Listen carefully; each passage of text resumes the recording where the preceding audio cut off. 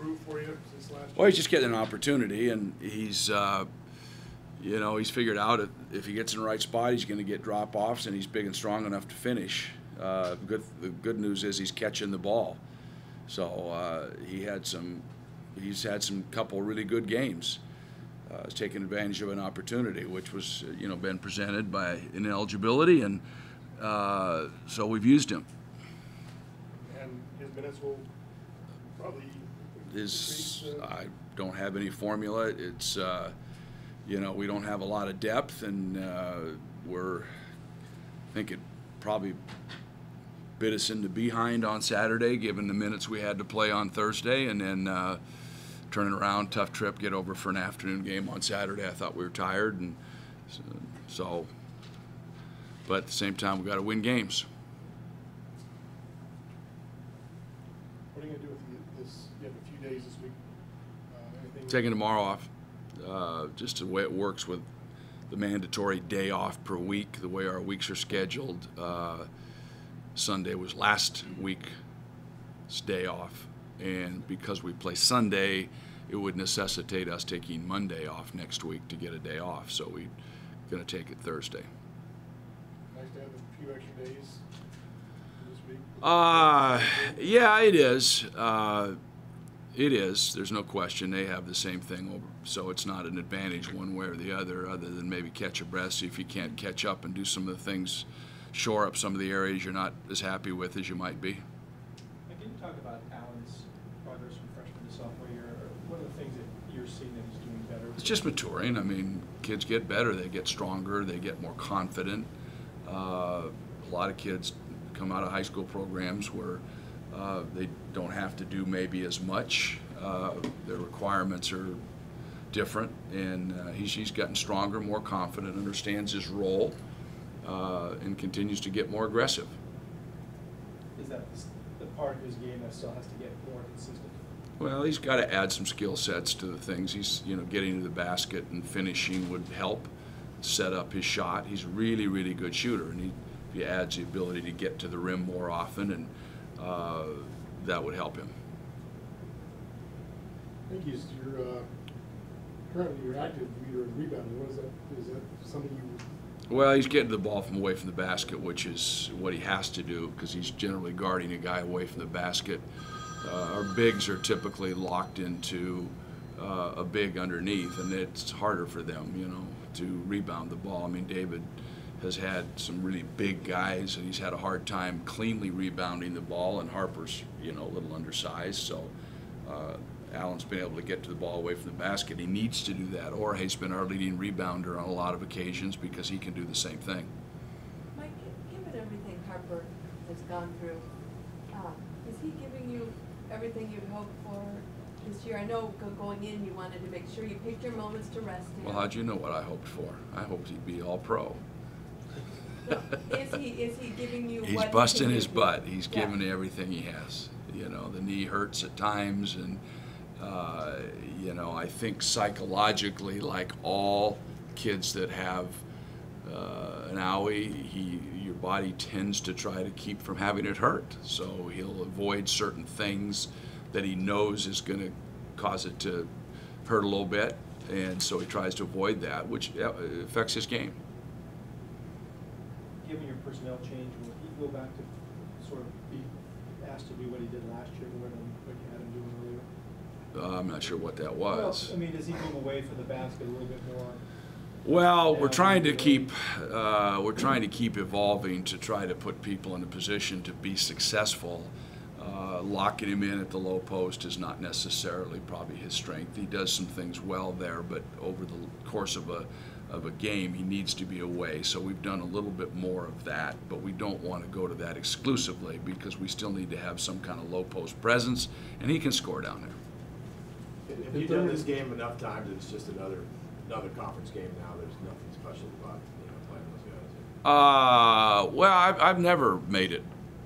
So I mean, even way back, you know, across the bay, it felt like it was more manageable if you just allowed it to be a game rather than try to make more out of it, because then it hurts more if you lose. And you know, we all the guys, whether it was even Bozeman or whoever it was, you know, Lou, you tried not to get too over the top with the whole thing. This is not like football. This doesn't have the same attention. It doesn't have the same significance. You know, it's not the big game where we got luncheon 6 days a week. It's just not. It's 2 games. It's in the conference right now. We're both at the top, so it makes it significant. I think Stanford's really good, and I think it's going to be a really tough game. So we've got to hold our home court. That makes it significant in and of itself. Have they surprised you at all? They're talented. I mean, they're talented. You know, they got good players. And they got a lot of them. That's the thing. They can run a lot of people at you. We got a freshman in Randall who's averaging over 12 points a game, and he's, you know, had a pretty good season so far. Any thoughts on him? He's a good player. I don't isolate my thoughts on people. He's a nice addition to them. They also have a starter, 3-year starter in Mann, you know, that's been a pretty good player. And I've seen them use Eustace at the guard, and I've seen them use Brown at the guard along with Bright. So, you know, again, they've got a lot of people. Randall's had some big games for him. He's had a couple games where probably won games for him late. It's a nice addition. You've mentioned your depth, and they have a lot of it, as you just said, to run it in. Does that affect how you use timeouts and things like that? 30-second timeouts don't do you a whole lot of good. Certainly. You've got timeouts for every 4 minutes for however long it was on TV. They could be 10 or 12 minutes, but so you play around those a little bit. Maybe you use a 30-second timeout to break momentum, but by the time they run over to the bench and run back out, it's like, I don't know what that does in terms of rest, to be honest with you. It's really hard to even get anything done in terms of let's run this in 30 seconds. I mean, it's like, you're no sooner got guys looking at you than officials coming over and saying first horn. It really is kind of a momentum thing. I don't know where timeouts, I like to keep them for late anyway, where there could be more valuable in terms of using one on either side of a TV timeout or actually trying to strategize a little bit. So I don't know that timeouts are going to be a factor. I think probably throughout the course of the remaining season, I'm going to have to get more comfortable with some other players and try to get them in situations where I don't feel like, but if they're going to hurt or can't maintain a certain level, then I can't do it. So, but again, I thought Saturday, given the minutes and the travel and everything else, I thought we were a little bit fatigued. Like Emerson Murray was playing some and then played very little on this trip. Is he one of those guys that Yeah, it's, I mean, just the things that happen sometimes, just you concern yourself with it because some of the things that he needs to do, he forgets, and then, that's where the confidence thing has to come in. As far as who I have in there with him, and certainly he's capable, but there's got to be the right group of personnel in there. when you say the confidence thing, you mean his It's just my confidence. I mean, it's my confidence in what anybody's going to do in a given situation. Main thing is people have to defend. We can't become not good defensively. We have to have the proper rotations. We have to be good on the ball. We can't get beat at point of attack. If we can't do that, then we're going to struggle. How has Thurman improved from last season to this?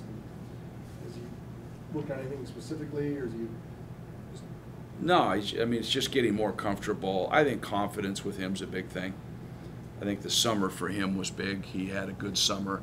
Richard was hurt. Harper, we didn't play all that much. David was a freshman. So he played a lot of minutes, and I think he got some confidence in Europe. He kind of was the man inside. The European teams didn't have a lot of big, strong guys, but he was scoring a lot of buckets, and I think he got comfortable with that. How did he come here in the first place, transferring from that? We'd gotten a letter. John actually had gotten a letter, kind of walked in, said we'd use a 6'9" walk-on. So we did a little bit of investigation, not a whole lot. He's got some tuition breaks because of his parents in military. So we just said, yeah, well, we were not loaded with bigs, and so in he came.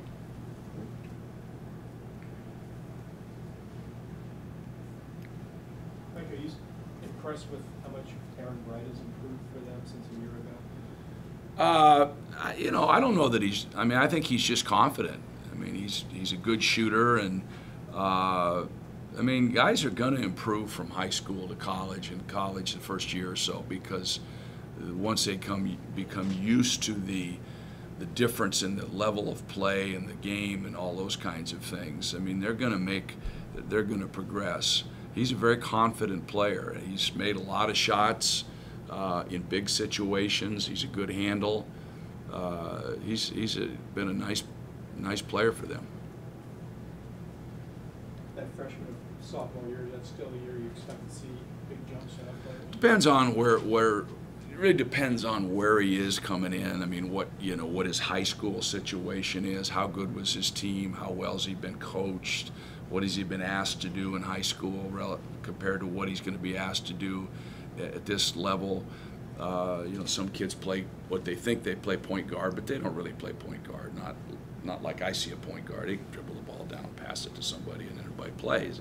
Well, John could do that. You know, well, not so fast. But I mean, that's not a point guard. Point guard has to set things up and, you know, break people down, and so then all of a sudden you're asking a kid to do different things, and he responds to it. Then your guy figures it out. Some kids don't. Do you expect Solomon back next season? Yes. Is he around? Is he allowed to be around with the team? He's everywhere we are, except for on the road. Meals, practice? Absolutely. Okay. Yeah, not in prison. He's just But won't ineligible. travel. Won't travel.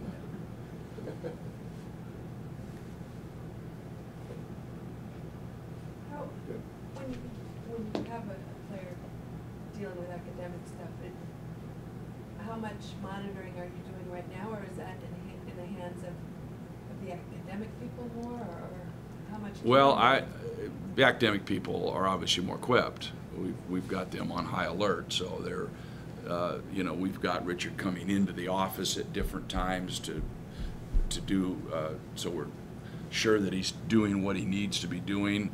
At the end of the day, it's still on him. You can't, you can only, you know, make sure he's going where he's supposed to go, doing what he's supposed to do, those kinds of things. Ultimately, he has to do the work. So, you know, the motivation has to come from within himself, and he knows that.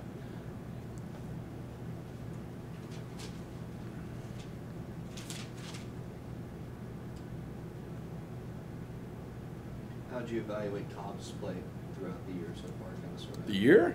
Yeah. Are we on a yearly deal now?